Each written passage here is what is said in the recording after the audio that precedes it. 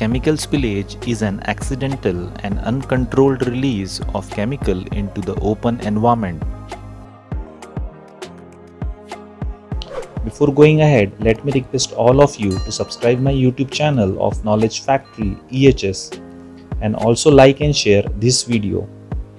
Causes of chemical spillage or release: improper handling of chemical, improper storage of chemical container,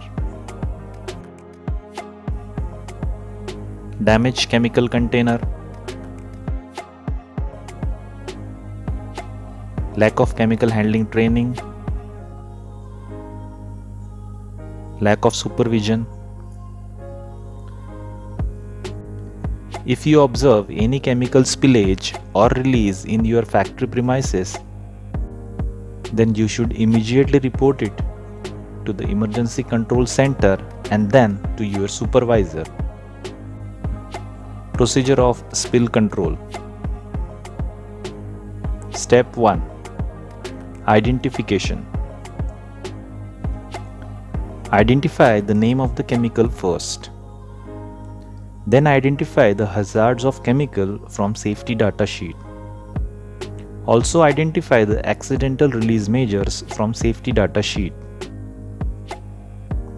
If you are a trained operator and emergency squad member, then you can identify the source of release, and if safe to do so, you can stop it as well at its first instant and then barricade the spilled area. Step 2. Assessment. Assess the magnitude of spillage and also assess the risk involved in controlling that. Step 3. Containment. Wear suitable PPEs. If spilled material is in large quantity, then take help of emergency response team for controlling it. Step 4. Cleaning. Collect the spilled chemical in empty container.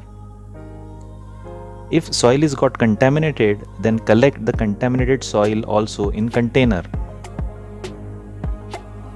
Send the collected chemical and soil in hazardous waste storage area for further disposal.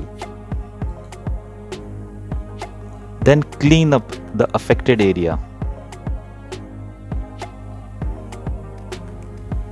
Thank you. Knowledge is power to your success.